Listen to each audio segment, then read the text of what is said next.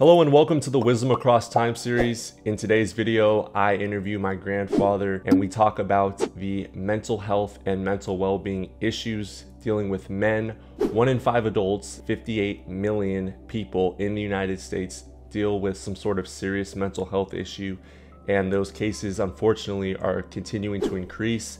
1 in 5 youth aged 6 to 17 also experience some sort of mental health issue. In addition to this, 34% of young adults aged 18 through 34 are dealing with some sort of mental health issue. This is the highest among age range categories in the entire spectrum. My audience is mainly 18 through 34-year-olds. So if you're watching this, you're dealing with some sort of mental health issue, this video is going to speak to you.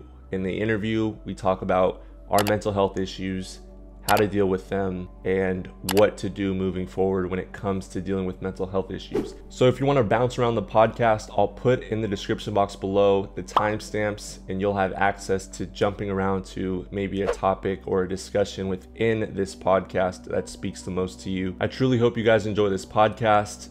Let me know if you want to see other types of content like this on this channel and what topics you would like to see discussed in the future. My sophomore year, I started as one of the 5 starters. Got into multiple games, maybe a little bit before we had a chance to go into the holiday festival at Madison Square Garden. Coach Mullaney decided not to start me. And that caused I would say was a real blow to me for a lot of reasons. And really, I guess at this particular time and reflecting on that, provided a lot of stress. And that stress, obviously was emotional. You can put a slash in that and say mental, but it bothered me greatly. I was in and out of the starting 5 for my sophomore year. The disappointment in the coach who I felt didn't provide the kind of input in regards to why I wasn't starting just became an enormous burden on me. And I reached out to my uncle, who had an Army vet, and said, and a teacher, and said, look, I'm thinking about transferring out of here. I just don't feel good about where I am, and I just don't feel good physically nor emotionally. So what he said to me made a lot of sense, in the sense he said, and it was pretty straightforward. He said, do you want to just be a basketball player or you want to be a student? Basketball player. And do you want an education? And I said, I want both. And he said, well, look, I'm glad to hear that. So you're getting a good education, continue to work hard on the athletic side. So I did. And that was the first time that I felt that emotional trauma and reached out to a family member to kind of deal with it.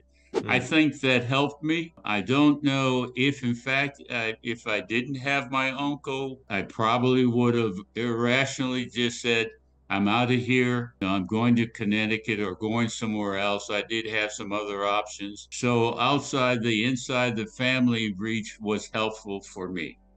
This kind of emotional and health issues are at an all-time high from my perspective as I look at the increase in suicides in the African American community, people of color. And of course, you're seeing now major athletes dealing and speaking out about their own mental health. Naomi, the tennis player, was one of the first to do so. The issues that they have, I was watching the golf today, and Marty Fitch was playing against Seth Curry, and I didn't realize that he had a major breakdown as a tennis player, and had to leave tennis because of the mental challenges he had. It's important. It's not just my vintage, which is, if you look out my vintage, and as I looked up and as I can provide and look at the various generations. So you're 25, and so you're Generation Z. And then look at my generation, which is post-war. And post-war is individuals born between 1925 and 1945. And the ages there are anywhere between 78 and 95. That's a major gap between your generation and my generation. Let me also continue to be very straightforward and candid when, in fact, my generation had what is now called emotional or issues or health issues, particularly Black males. We kind of internalized them and didn't seek any help many times, not even within the family, and absolutely not externally with the appropriate therapist. So it's a major difference. There weren't, as far as I know, the issues of us, my generation, dying from suicides. At least I didn't hear about it. I didn't see it in my family. But today I'm seeing it. And you and I talked about a little bit about your own awareness of that. So it's important that your audience, regardless of the age, be aware of their own emotional wellness and health. And it's important, if in fact they feel they have issues with such, that they seek help. I truly urge, as you and I chatted, you told me, well, Grandpa, I was able to kind of deal with it myself, and everybody was busy, so I took it upon myself to kind of deal with the issue. And again, it was around athletics, which I found of great interest. Yeah. And so, you said, well, I got through it. Yeah, I'm delighted you did, obviously. But that's not to say everyone in your audience can do that. So I encourage you to encourage them to reach out, either family or friends or appropriate therapists, before it gets unbearable. How did you transition from playing basketball and that being sort of your identity and what you went to college for, and then school sort of being maybe a secondary identity for you, And being equal? and shifting your mindset? Yeah. How were you able to overcome that? Because that was such a dramatic change for me, because my identity was so wrapped up in sports, in basketball, that it was that was like the main reason I went through my depression. Yes. So I'm just wondering what you did. Maybe other student athletes that are watching can learn from you. Yeah, that's an excellent observation, and so let me provide this. So number one, my uncle I reached out to was the first in our family to go to college. Wow. Okay. All right, and so he spoke from experience and relevancy in regards to, hey man, you gotta get educated. It's a tough world out here for Black men. It's we're talking about getting a job, and education is paramount. Be it a teacher, or be it a business, be it a doctor, or, a nurse, or whatever. So education was important. The shift was me understanding and putting both the necessity of getting an education, because if I wasn't drafted by an NBA team, And even if I was, the addition was I got married before I left college. I had Auntie Robin. So it was important for me to understand the reality of life is that, hey, man, if you don't make it as a jock, you get, and make a little bit of money, and it wasn't a lot of money at that time. I think Lenny Wilkens signed for the St. Louis Hawks for $10,000, and this was, real early in the NBA. Ended up making millions of dollars before he left the NBA. So it was a clear understanding and the necessity to put life in its proper perspective is that athletics are great. And if you excel at it and make a bit of money, that's fine. But even then, you gotta have a job. You gotta, be educated in something. And so it's important that we understand, be it male or female, the importance of education, particularly today in the environment we live in. Did you even have a mental lapse when it came to switching and shifting your focus, or was it kind of just like, this has to be done, therefore I'm going to be 100% a student now, and basketball and the dreams of that are now gone, and this needs to be handled because I have a family? Like, what was your process with that? Yeah, and another good question. So I reflect on a little bit of high school here, okay?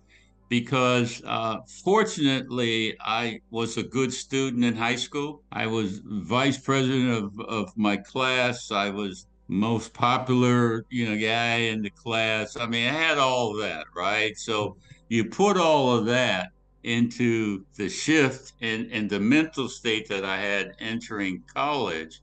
I mean, I came I was pretty high on myself, if you will. All right. I mean, this dude he did pretty well in high school. I was all state and all American on one particular platform. And so I had a lot of self confidence. That's not always the case, Mm. but that's also provides a downfall. I mean, so you're this and that in high school, and you're not this and that in college. So how do you deal with that? I was fortunate, and I say that it's so important. First of all, in this particular place, my mother and my family, my dad at points, but I'm being very candid. My mother and family, very supportive. While in fact I got married early and a family early, maybe that was the best thing that happened to me based on what was going on. I mean, I'll let you and your audience judge that. Did I have a mental lapse? So I say, no, not a lapse, but a shift Mm. and a reality check. But again, you've got to feel good about who you are. Because if you don't feel good about who you are, Mhm. it's a problem. Yeah. Yep. If you don't feel good about your surroundings, particularly family, it's a problem. Mhm. If you don't have true friends, sincere, straightforward, talking, honest friends to tell you, hey man, you aren't doing the right thing. Hey lady, I mean, you've got to clean up your act. It's a problem. Yep. And so my generation doesn't face as all of the platforms that you guys, ladies and gentlemen, are on. I mean, we didn't. I didn't have that, and Mhm. I'm so glad I didn't. I always say, I mean, there you can use these platforms to look up more of like the life affirming, positive, motivational videos and like podcasts like this where we're talking about like how to overcome different things. But what gets pushed out, especially if you continue to entertain what is initially pushed out on these platforms, is fear, anxiety, causing reaction videos, drama. the news, World War III breaking out, they love to push that out because they understand that fear is going to get clicks. Thank God I've been able to really like self-internalize lately and block out like all the negative news and just see the news that I really think is important to like what my life is and where I want it to go. But I think a lot of people and a lot of parents don't teach their kids these different things and how to block out the negative in the news and in TikTok and all these social media platforms because they themselves didn't have these platforms. And it's just like they continue to advance these algorithms and these AI systems that's just going to overload you with whatever you continuously watch. Just file in all of these different negative videos relating to that topic to get more views, more clicks, more advertisement money in their pockets. So I just think, yeah, the disconnect is definitely a real thing because it's hard to explain. Even like me explaining this to you, it probably doesn't make sense. Oh, it Oh, makes sense. okay. It really does. And I think COVID-19 brought it home. I mean, when you're locked up in the house, and not all of us, and particularly our community, not all of us have homes where you can go to one room or kind of chill out and so forth. How many folks live in apartments? Surroundings have, can have a tremendous impact. And COVID-19 was devastating for the Black community. I mean, it was devastating for all our communities, but particularly Black communities, people of color, Latinos, And so, if in fact the home situation wasn't positive, as you pointed out, and you're looking at the news, which isn't positive, that's a heavy mental load, emotional load. One friend of mine who was the president of a major investment consulting advisory firm, he doesn't have a television in his house. Smart man. Still doesn't. There's a wonderful person I've met recently, doesn't look at, try not to look at what you consider negative news. And during the pandemic, turned down programs that were positive or funny or enlightening. So I applaud you for that, and that's necessary. And I agree. There's so much negativity out there, and a lot of us just can't deal with it or don't know how to deal with it, and that's frightening.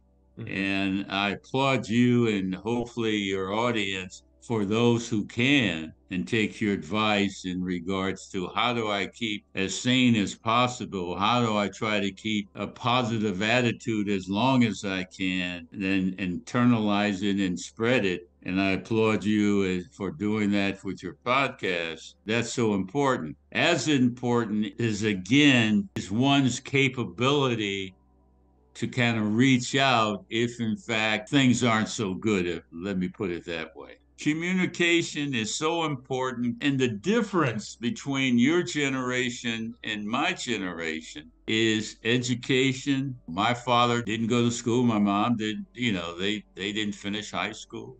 I luckily did. Your generation, Generation Z, I mean, you've got so many things being offered. You can do things online. You can go to this, you can go to that college. They don't have to be Harvard. You got community colleges. You got an online program. And the technology, we didn't have all the technology that your generation had. Good and not so good. I understand that. But the thing that you do have and we have, well, in fact, you can communicate in so many medias. When I was growing up, it was predominantly telephone, landline, Mm-hmm. and television and word of mouth. So, Grandpa understands the difference and applauds and appreciates the different technology communications between your generation and my generation. But I also know the pitfalls that they provide, as you're pointing out. Do you think people, because you said you had a lot of self-confidence, you were very popular in high school, was that something that you cultivated or were you born with that? I think it was something I cultivated. Again, I don't dismiss the environment. My family was a little dysfunctional, and it's just mom and dad kind of together, not together. I'm being very candid, but the family was pretty, the surrounding family was pretty tight, and I just happened to have the personality that people like, and I liked, and it paid off. It's something you develop. It's if you like people, if you like yourself, and people know that you like yourself and you like others, then good things happen. It doesn't mean they're going to happen immediately, but I was fortunate it happened in high school. How important was your relationship and your upbringing with both of your parents in shaping your mental health and your positive outlook on life? My mom and dad, they were together, not together, together, not together. That was traumatic, but I had my grandparents Mm, who lived down the street mm, that my mom and I stayed with. So okay. if I didn't have my grandparents, I would say it would have been a little quite different. Mm, But they were church people, loved my mom, didn't disrespect my dad, loved me. mm. So I had that loving environment. We all need that. That's really hard to find nowadays, but it's still out there. It And is still out there. You can't dismiss it. Sometimes you got to develop it and be patient and determined. Because if you give up, that's the easiest thing to do.